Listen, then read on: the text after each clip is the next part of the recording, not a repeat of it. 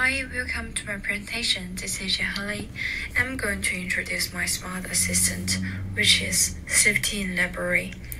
The earlier study showed the lack of confidence and excessive laxity in COVID security by different groups of student users within the library.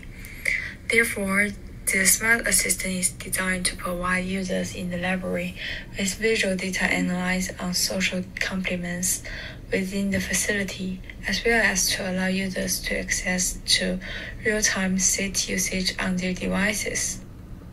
Regarding the reflection on the discussion form, the software before was a bit complicated and not clear in the use process, which would make users pay time to learn and adapt.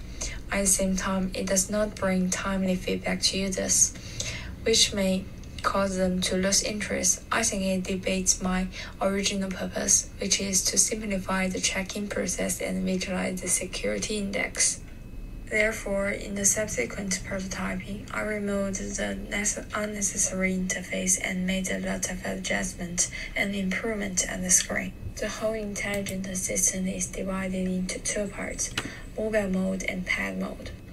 The pad will be placed at the entrance lobby to ensure that everyone can check in and view the security information about which area are the most safe and which area are the most empty. The advantage and design features of mobile mode are convenience, reduced crowding, and QR code scanning links to reduce the download process.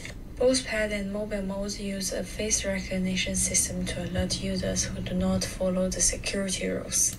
In my design process, I was troubled by how to verify that each user was strictly following the security rules. The approach I used was a small questionnaire to test users. Do you wear a mask? Do you follow the social distance? But after a few times, users' self-discipline proved to be uncontrollable. So I finally chose for a face recognition system. Pad and phones have cameras that detect if security are followed when the user checks in. If not, a warning pops up. In general, the Safety in Library provides COVID-19 live news and check-in button on the homepage. If the system finds that the user is not wearing a mask after completing the check-in, a warning will be shown. The following page shows the number of mask wearers in each area, the number of seats left, and the reserved seats. Users can choose their preferred seats by referring the different safety index of the floor. It is worth mentioning that when clicking the button at the bottom of the homepage in pad mode, a QR code for mobile mode will appear. Users do not have to download the software again. They just need to scan it with a camera. There were a lot of suggestions from my group members about the group discussion in week 10. For example, change the back button setting in mobile mode. Before that, it was important how the back button was set up because two pages would interact to the same page. Therefore, I made the same page twice for both user journey. This way, there will not be a situation which you click into B in A but return into the C screen.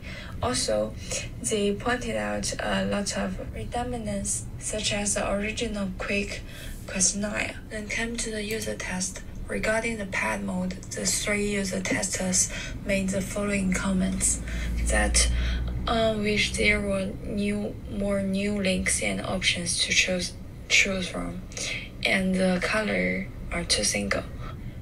Mobile mode runtime test.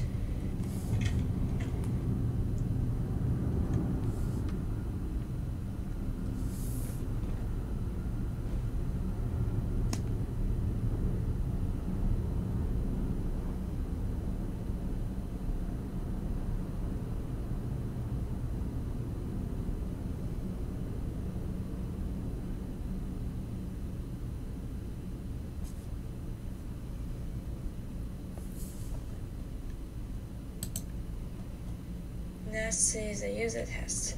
The suggestion from the user were I wish there were less navigation options so that I could find the booking button faster, and some of the buttons are too dark to see.